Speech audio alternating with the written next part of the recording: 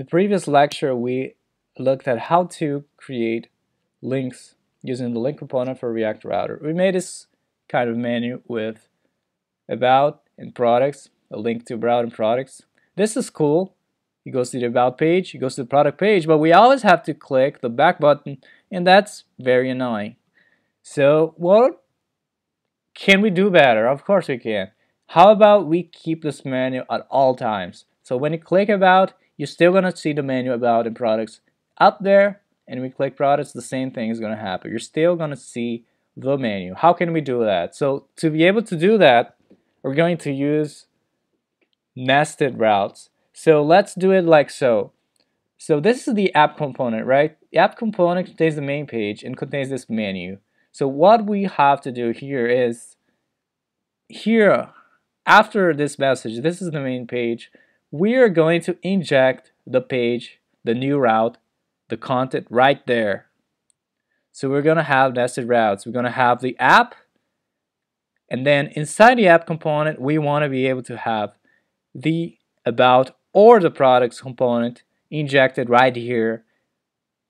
Okay, so to be able to do that, we have to use nested routes. So let's go back to the text editor. So this is the main component, right? So here, this is the main page. Here is the content for the selected route or page or whatever. So I put this text here. So we want to be able to right here to either render about or you want to render products. Okay, depending on what the route is. So that's our goal. So to do that, let's go back to the src/index.js file. This is where we have our routes, right? So you can see they have routes.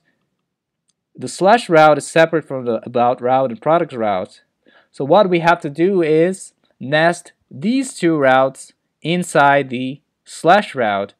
Okay, so that's the first step. So let's get rid of the closing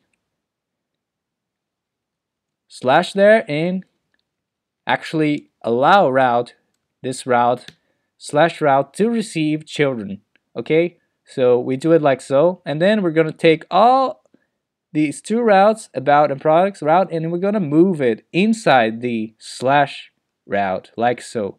So now it's nested, right? So we have these two routes nested inside another route. Okay, now when you do this kind of nesting, React Router is going to allow you to choose which one you want to display. So when you have this kind of thing, these routes, whichever one is chosen depending on what path you have, will be injected into the component, in this case app component, as children. Okay, children, that's important.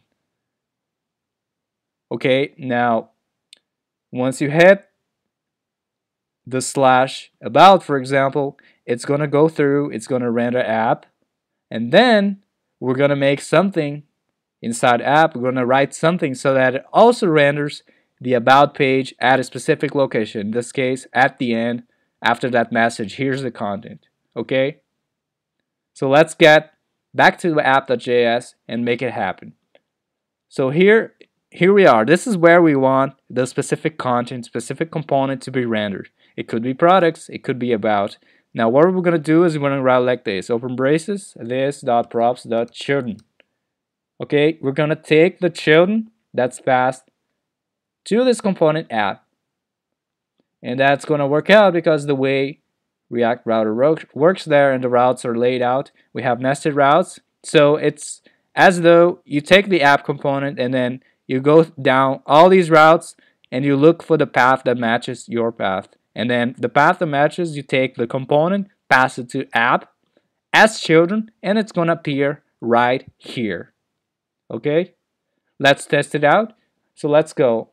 Here we are in the slash, right? So let's go to about.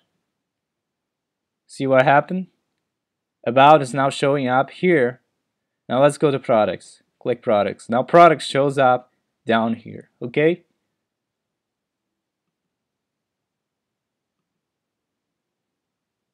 So this is nested routing, and this system allows you to have a main content right here that changes all the time, and you have a fixed menu up in the top. You can add a footer and many other things. So basically this is the most basic thing you're gonna have.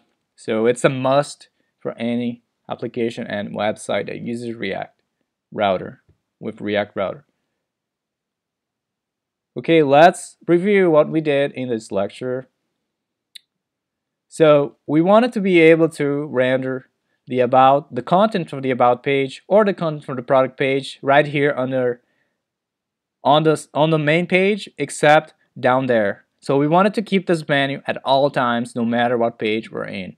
So what we did was we nested the about and product routes inside the /route that has under the app component.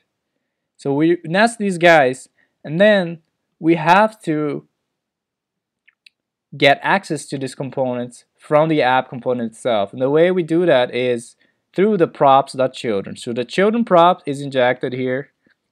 Since we are placing these two routes as children of this route /route, we have access to them, to the chosen one. So React Router goes through the nested routes and goes through each one, starting from the top.